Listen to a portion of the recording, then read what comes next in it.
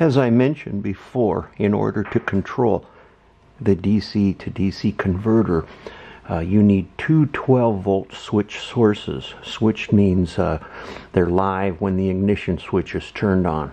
So what I'm going to do, and one of the best ways, at least for my truck, which is a Ram 1500, the manual indicates that the cigarette lighter is a good source for a switched 12-volt source. So what I have here is I have a cigarette lighter adapter. I have a barrel connector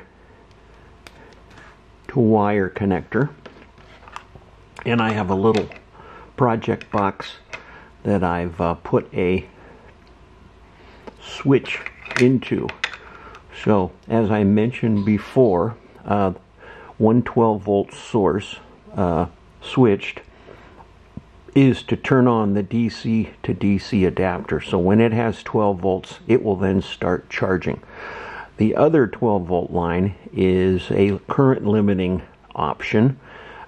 This is a 20 amp DC to DC charger, and if the LC connector has 12 volts on it, it will drop down to 10 amps. So I'm going to wire in this little project box with the switch on it so that I could switch between 10 amp current and 20 amp current. So I'm going to show you how we're going to do this. If you're not familiar with using a multimeter in the ohms position and how to check the positions of a switch such as this one, keep on watching. If you're familiar with how to test a switch, just go ahead and fast forward through. So I'm going to show you how we're going to test this battery cigarette lighter adapter, and how to test which pin positions on this switch we can use to successfully turn on and turn off the 12-volt line. I have a multimeter here set to ohms, and I have the mode set to where I can do a continuity test, which when you touch the two leads together, hopefully you can hear the tone. Now I can check for continuity. So I'm going to show you these pinouts on this cigarette lighter adapter. For those of you that know, go ahead and fast forwards. The bulb here, on the end, is the positive lead, and we can then touch, just to show you this, which wire is which. So let's connect a lead to the bulb, and as you notice here, see if I can get my hands out of the way, and if you look at the connector, that is the positive side. So that's how we check the connectors. What we're going to do, since we only need the 12-volt positive source for the DC to DC converter, we're going to take two wires, 16 to 18 gauge, tie them into the positive side of this barrel connector, and then we're going to run one of the leads, actually we're going to run both the leads through the box, but on the one of the leads, which will be the black lead, we'll run that through the switch so we can turn on and off that 12-volt source for the purpose of the limiting current option on the battery charger.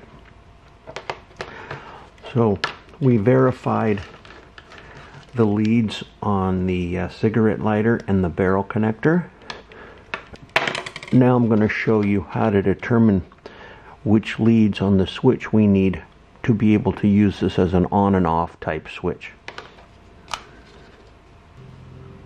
You notice on this switch there's 3 pins on one side and 3 pins on the other. So we can assume, and I've tested this before, that one side is for one, actually both sides are for 2 separate circuits controlled by the same switch. So that means for our situation here, we can use one side of the pins. Now the question is what 2 pins do we need to use of these 3 pins? and I'm going to show you how to test this out. We have some alligator clip leads here, makes it easier. We're going to clip onto one pin on one side, and we're going to clip on another pin on the opposite end, and now we're going to hitch the alligator clip to our 2 meter leads.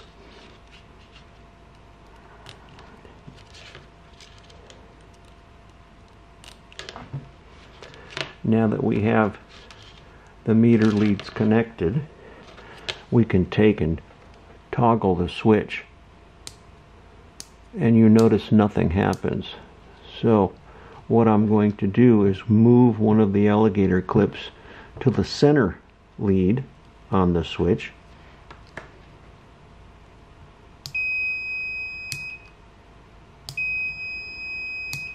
hopefully you could hear that.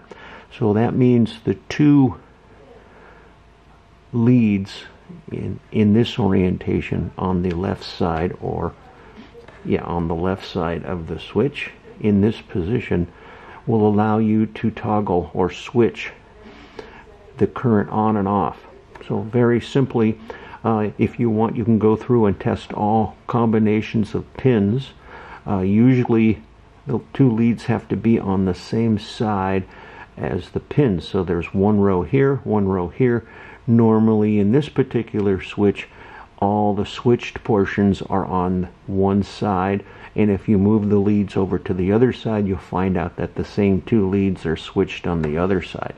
If you've never tested a switch, this is the easiest way to do that. So what we're going to do on one of our wires, and I'm going to choose black as the current, I'm going to solder in 1 black wire on this side. Let's get rid of the alligator clips. 1 black lead here, 1 black lead here, 1 coming into the box, 1 going out of the box. Then that way on the black lead, I can control whether the current is on or off, and that lead will be routed to the LC connector on the DC to DC power charger, battery charger. And that's again, according to the manual, we want the LC or limited current pin on the battery charger. That's how you control whether you want 10 amps or 20 amps charging. So I'm going to solder 2 wires here.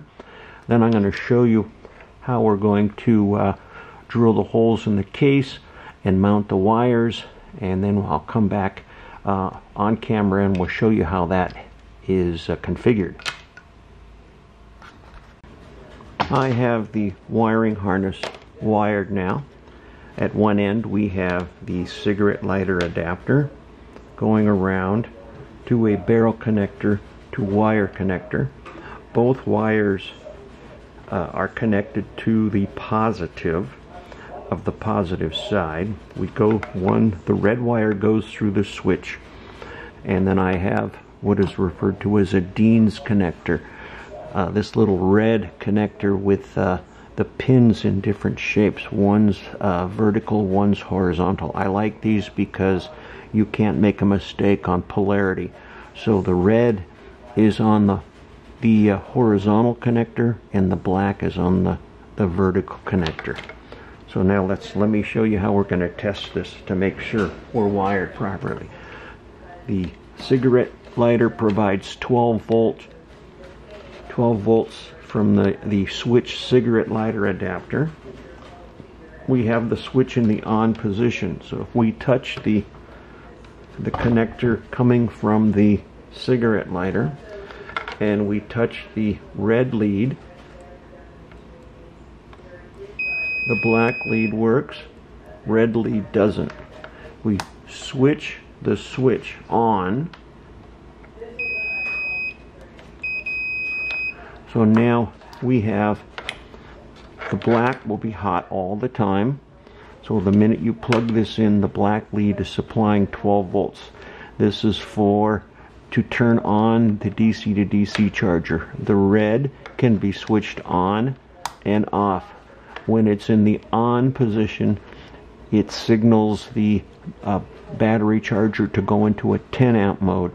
If I turn the switch off, then the battery charger goes into the 20 amp mode.